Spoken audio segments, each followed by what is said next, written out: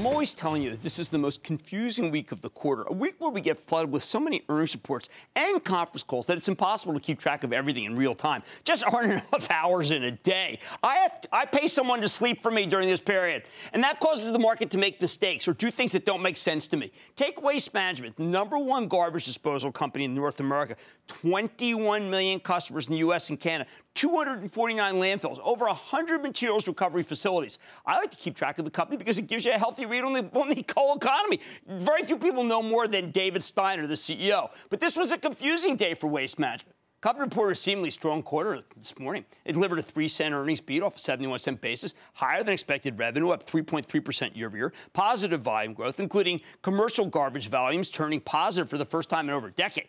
On top of that, Waste Management raised its full-year earnings and cash flow guidance, yet after the opening, the stock quickly sold off, closing down $1.21 or just under 2%. How is that possible? I think a huge part of it has to do with the fact that Waste Management run going into the quarter up 24% year-to-date and given us a 20% gain since we spoke to the CEO in February.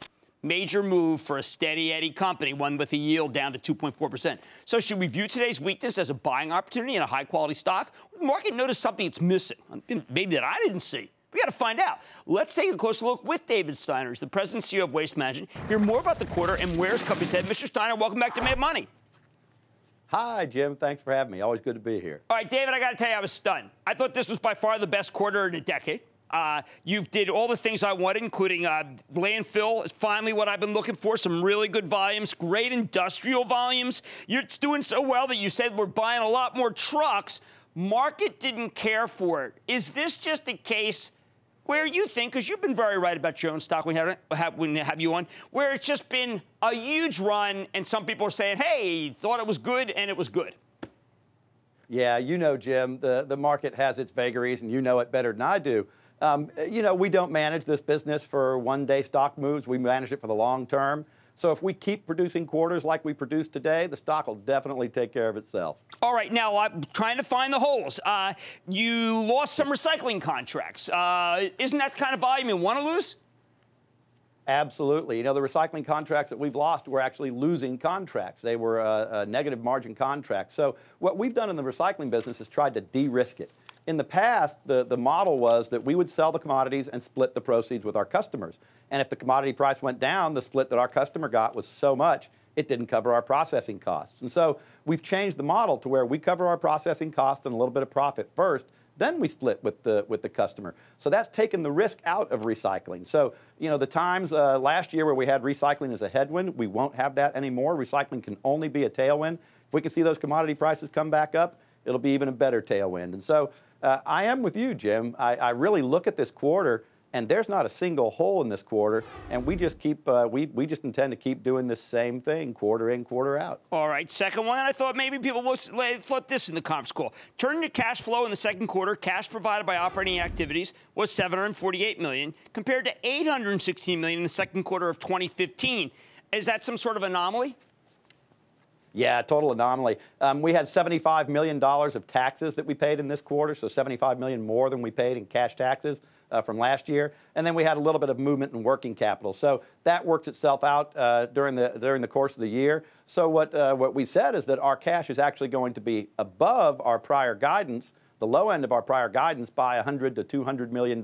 So hard to see that as a hole in the quarter. Well, I liked later on in the call when you actually addressed that issue, and you were very forthcoming in saying that if this continues, it's very likely in this kind of situation that there'd be a dividend boost, even though you already have a large dividend. Yes, absolutely. You know, Jim, that what we're all about is making sure that we use the cash to create the best value for our shareholders. Now, we would love for that to be acquisitions. The last 3 years, we've done some fairly decent-sized acquisitions, sort of $50 to $75 million of EBITDA.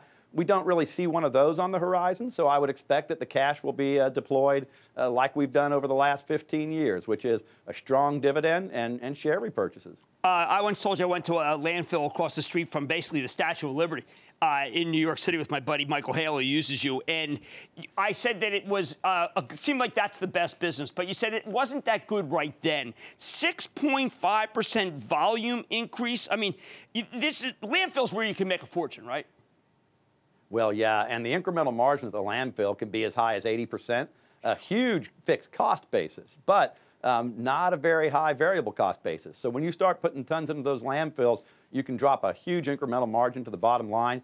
You're right, 6.5% increase this quarter. It's been pretty steady, you know, in that sort of 6 to 8% increase every quarter. We expect that to continue. In fact, we expect it to continue and even get a little bit stronger over the coming quarters. You had a moment where I was so glad. I wish everyone would read your quarters, where you just said you hear people who, you know, basically, you know, people are worried about the economy, but you've got a great panoply of business. You're not seeing anything that would be remotely like, well, I'm going to use your term, an industrial recession. Yeah, you know, Jim, I like to say that it just seems like it's our time. You know, I've been CEO of the company now for about 12, 13 years, been with the company about 16 years. And there really was one other time that I remember like this, and that was sort of the period from 2006 to 2008, which was a great period for us, driven by housing starts. We've seen very strong single-family housing starts, but they're nowhere near where they were at peak. And so we think there's still a lot of room to run for volumes. We think we've got, if we can just see the economy at that slow growth 2 to 3% rate, we think we've got 3 to 5 years of really good volume growth coming up. Now, again, I think our viewers, I always love for people to know what the great metric is. Housing starts and waste management equate to what kind of volumes that make it so it's so lucrative? Yeah, you know, when you think about it, when they tear the house down next to me, they put a can out in front of it and they build a new house. But you haven't created a new residential customer because it's the same house. You haven't created other new businesses. But when you start having big housing developments being built and condos down in Miami being built, now you've got a residential customer. You've got those cans that are out in front while they build the house. But even more importantly, you've got those new businesses that are coming in around those neighborhoods, the new gas stations, the new restaurants, the new grocery stores. And that, for us, is our highest margin business. It's a business that is really a recurring revenue stream. When you think about our business, that commercial customer is generally about a 7 to 8 year customer of just that revenue stream pouring in. So it is a great business for us. About 60% of our new business is coming from new business starts. So we see real strength in new housing starts. We see real strength in new business starts.